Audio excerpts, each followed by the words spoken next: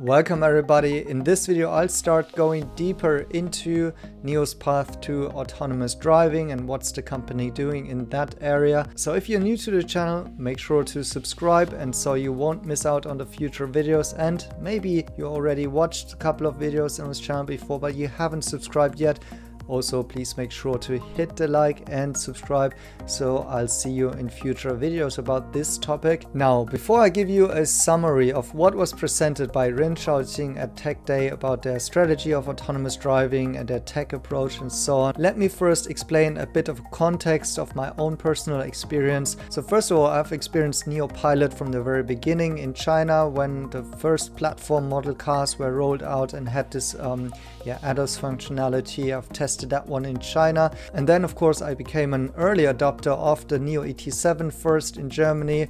So that is of course the NT 2.0 platform cars with the latest hardware in the cars. So that's the Atom computer with the NVIDIA Orin chips that you possibly are well aware of. And in Germany or Europe, I've been using the NIO Pilot for long trips, for cross-country trips, and in the latest update that was just pushed hours ago, I also saw a couple of improvements. And in general, I can say that this is an advanced driver system that really helps to take a lot of stress off the driver. And for example, if I go from Berlin down 6 hours on a drive, I can basically 90% of the time let the car drive on its own, and it will keep the lane automatically. If I hit the indicator, it will also overtake automatically, and this one is going up to high speeds. It's working at pretty bad weather in my experience. Automatic parking was particularly handy whenever I had to park in, let's say, parking garages that didn't have a lot of space. It's really working quite flawlessly, I have to say. But of course, these functionalities of what I have in Europe here are, even in the latest version, now less advanced than what I have witnessed in China. So this year alone I went 2 times to China,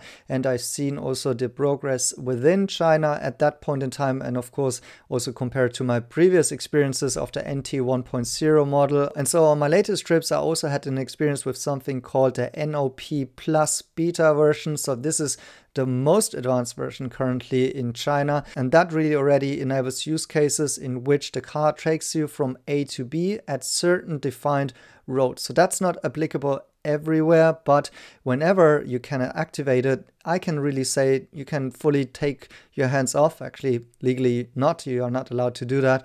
However, the car manages everything from A to B. It even overtakes automatically. It does do the highway on-ramp and off-ramp and so on.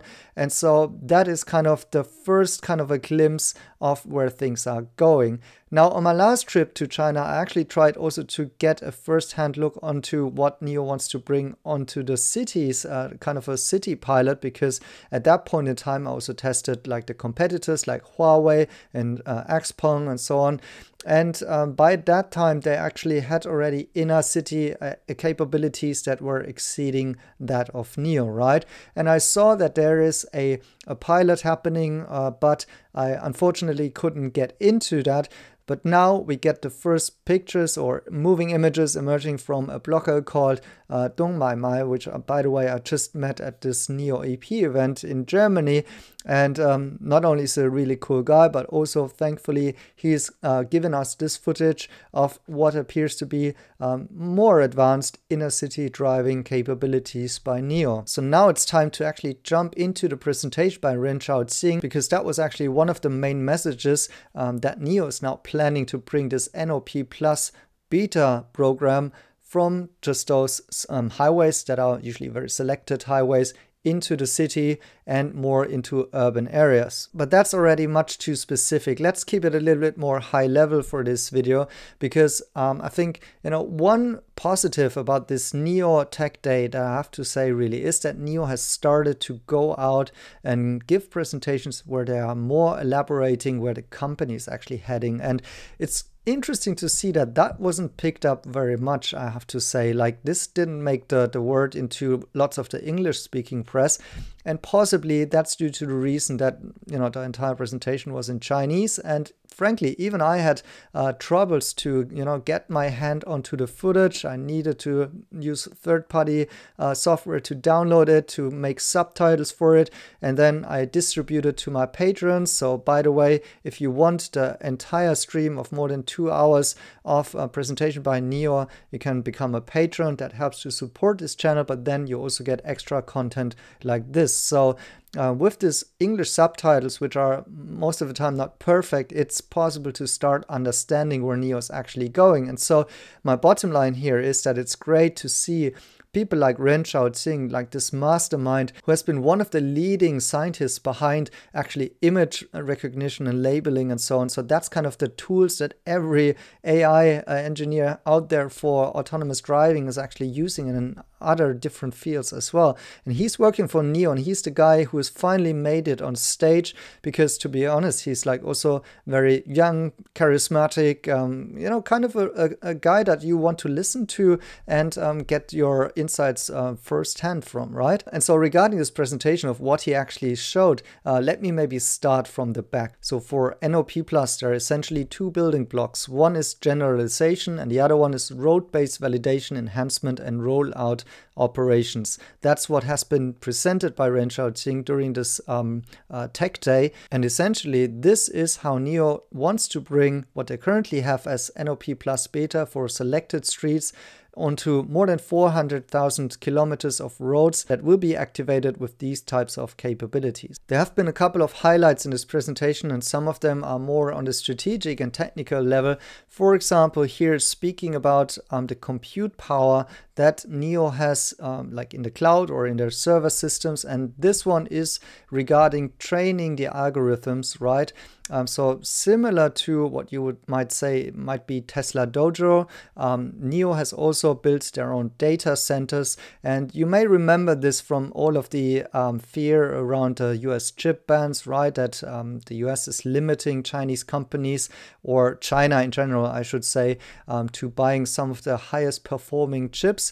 But as I explained in my videos, those chips will still be accessible. First of all, they are hoarded by now and still accessible if they, you know, just apply for it. And then there are even separate chipsets sold by NVIDIA, which are specifically for China, that have a little bit less bandwidth. But other than that, it's essentially the same chip.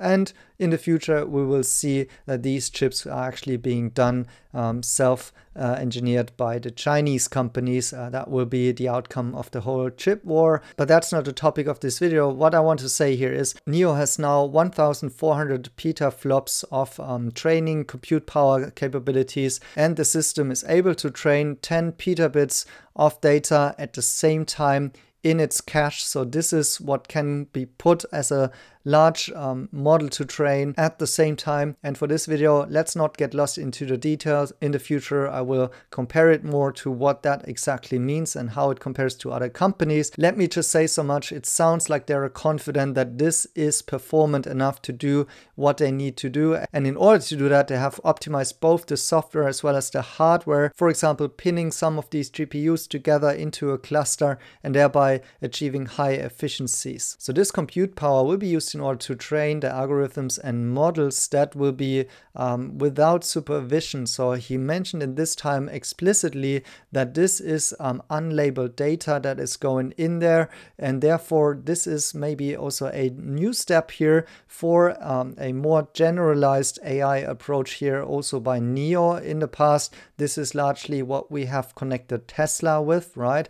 Which of course with its Dojo program has the ambitions to come up with a general artificial intelligence model here, because Ren Shaoqing here also gave us a fun hint that he said, like, you know, we used these models and trained it, and then afterwards we saw that they are actually even working within buildings and not only on roads. So in a way, that is a confirmation of the work that Tesla is doing, because it's confirming that they are doing the same thing and it's also seemed to be working. And at the same time, it might be a hint to what's coming in the future from NIO as well. I'm not sure if it might be like something like a Optimus robot there. I haven't seen something like that from NIO, and I'm not sure how that would fit into the vision. However, they clearly stated that their models can now also be expanded to other areas. And so while they have not been that explicit about it, this should be an interesting hint here. He then went on and also mentioned a couple of different algorithms and programs that they have established, for example, making the driving to appear more human-like, so also learning from the data which they get from the real human drivers and how they are interacting, and so that the model is actually picking that one up to make it more realistic. And then he also showed some demonstration videos that are showing how this pure vision only, just trained compute model is actually also performing on roads that are not HD mapped, so not mapped out systems that are usually used in the previous NOP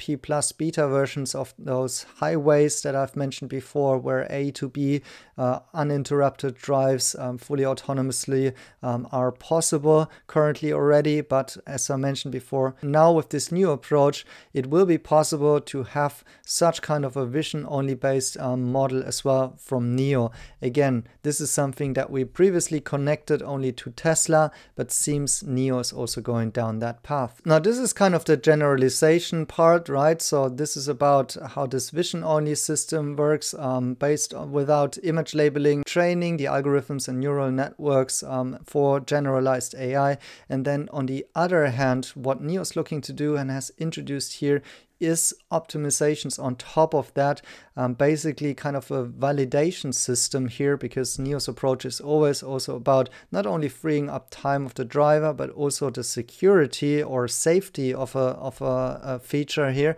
And they are talking here about something called crowdsourcing AI. So they are using essentially parts of the hardware in the car. Some of the chips, so usually those orange chips had 4 chips in there, and it's possible to access some of this compute power within the car to do kind of a shadow mode. So meaning it's not interrupting any of the normal ADAS functionalities of the user in the car. He doesn't actually noticing that this is happening, but the compute power can be accessed in order to verify some of these paths that are being driven here. So they are calling this swarm intelligence, and by accessing the power of the car actually, which is quite massive. So for example, a NIO car has around 10 times more compute power than a Tesla Model 3 on the hardware 3 currently. And NIO is saying they can access this power, and that is generating more compute power on top of what they are doing for this generalization model in the cloud already. And so it wouldn't be NIO if it wasn't very user-centric. So the way they are thinking about rolling this out is an approach in which users in the app can actually start selecting some favorite routes which are not based on those high definition maps, but rather urban areas and some pathways that currently are not enabled to be driven just by the car on its own.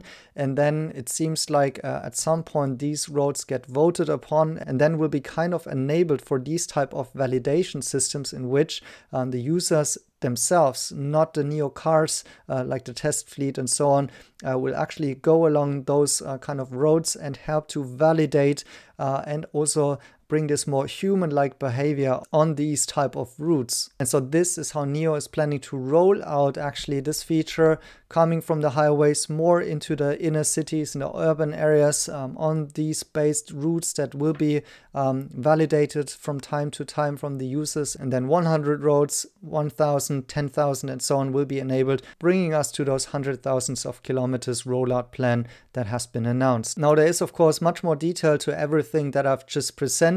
I will go more in depth in future videos as I've mentioned before. However, let me also give a couple of more thoughts from my side here, how I'm kind of judging these progresses and what Ren Shaoqing has presented here. First of all, in those videos by Dongmaimai, we can see clear progress. I haven't seen anything like that before from NIO. And the fact that we now get these type of images and footage is actually very, very good. In my point of view, I was trying to get my hands on something like this, like being able to drive in a car in Shanghai at the time when I was there. Unfortunately, I couldn't get there. Hopefully next time I might have the chance to sit inside in a car and test one of these user roads. But I think we can now expect more of that footage coming out from time to time from the users themselves. So this is something similar that we've seen with the FSD beta testing by Tesla users in the US, only that the approach is slightly different. Speaking of how it's different, well, first of all, I have to say that this may bring NIO on a next level here when it comes to their ADAS technology. It still seems to be not the NAD rollout, so the final stages of this development, but bringing NOP plus beta into the inner cities definitely will have lots of impact on the users. Because, for example, if you compare it to Tesla today, Tesla doesn't have these sorts of capabilities in China. There are still rumors whether or not Tesla might be able to offer FSD beta in China, but currently it seems to be stalled. I don't know when or how it's going to happen. There might be regulatory issues. Who knows? Anyways, the fact is that, already today the NOP plus beta on the highways, this is something at a level of accuracy and user experience that a Tesla cannot do in China. They might be able to do that in the US, where FSD clearly is advanced if you look at some of the videos. However, in China, it seems really that Huawei, XPeng, and NIO have already progressed a little bit further here. And again, this will propel NIO into the next stage, which might actually even differentiate them from the likes of Xiaopeng and Huawei and so on, because first of all, this is the only Chinese maker that will be able to offer this also possibly globally. That was also explicit in the presentation, that they said these algorithms are supposed to work in Europe just as they are working in China. Again, this is going away from simply just HD maps onto a new approach. And as we know, Huawei doesn't have any cars in Europe. XPeng is not selling really. NIO is here, although in very limited numbers, of course, but this might then enable to go really global with such kind of NAD, NOP plus beta, however they will call it in Germany or Europe in the end, programs. Then, of course, it was an eye-opener for me to learn about that they are speaking about the compute power, which they have both leveraging the cloud or the data centers, plus actually the fleet with the additional or idle compute power there. And so that is also something, especially given all of this chatter around US-China relations and, the tech war and so on, and the sanctions, where I would say, it's looking more and more realistic that companies like NIO won't be impacted at all by these things, because they're basically already today are working a way around and have these capabilities just as any American company would have. And last but not least, on the actual capabilities, I think it doesn't look as much as advanced as I've seen with some of the Tesla FSD videos yet, but of course this is very early stages, some of the first footage out there that we have seen. We will see how close they are to Tesla and if it can match quality, or maybe even have something to show that the others don't have in the future. But clearly this tech path outline here was entertaining and exciting to watch in my point of view, and having those strong capabilities both on the hardware side with the cars, the back-end side, and people like Ren Shaoqing makes me quite confident about the fact that NIO could be really the Chinese company, the company that you want to own as a stock when it comes to having a share of such an approach of autonomous driving that is not dependent on HD maps, will work globally, and is going this vision only plus verification approach. So that's it for now, maybe a little bit to digest here. Thanks for watching, see you in my next videos.